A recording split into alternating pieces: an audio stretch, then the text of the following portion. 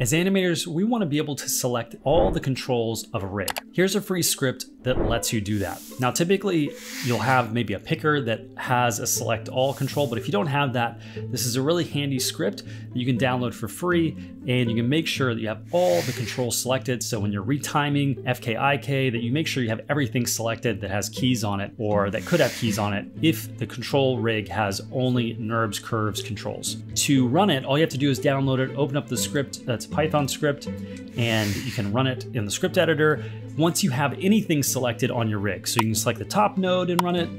It'll select all the curves. You could have any curve selected and it'll run.